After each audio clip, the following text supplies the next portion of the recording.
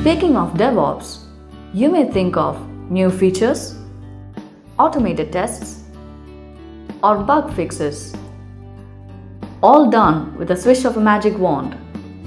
But what goes into DevOps is much larger than that. Imagine this car is your application. Like speed bumps that slow down your car, bottlenecks can slow down application deployment, resulting in dissatisfied end users. Developing applications the DevOps way means to take care of these bottlenecks efficiently so that you can deliver quality applications on time and keep your customers happy. So what does DevOps actually do? Reduce development overhead, make integration easier, promote collaboration between development and operation, and stabilize various environments. Let's take a deeper look at each of these.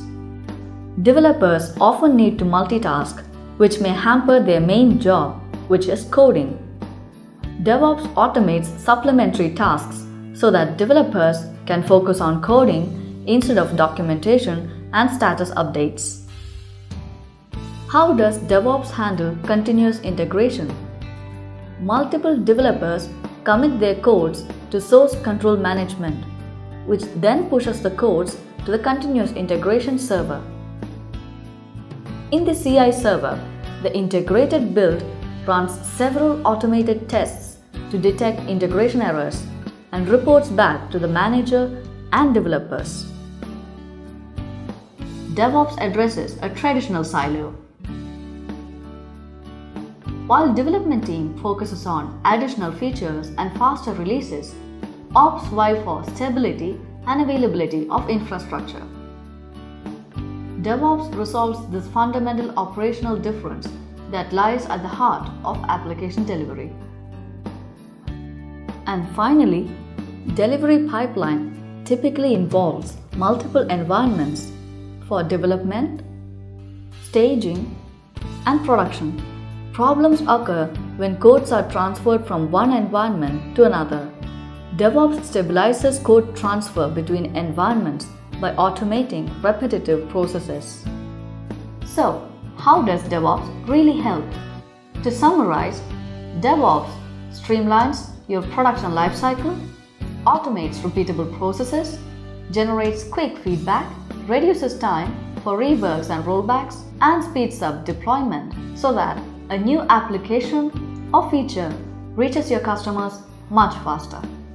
Despite knowing what DevOps is, many businesses find it a challenge to get started. Begin with decisions, practices, and workflow. Decisions you make before you venture into DevOps will lay the foundation to your end product or service. Do you need to build or buy tools? How frequently should you deploy? How many resources need to be allocated for your project? Do you need to use proprietary or open source programming language? DevOps is made up of several practices working in tandem with one another, like continuous integration and delivery, containerization, infrastructure as a code, and so on. Do you need just one or a combination of these practices? Various software processes such as Agile, Waterfall, Test-driven, and Git flow affect the phases, activities, and pace of delivery pipeline. How to decide which one suits your needs? Where do we come in the picture? We can help you with planning, methodologies, infrastructure, server security, and 24/7 support.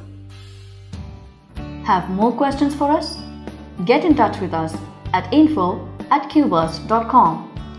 For more information, you may also visit www.qburst.com/services/DevOps.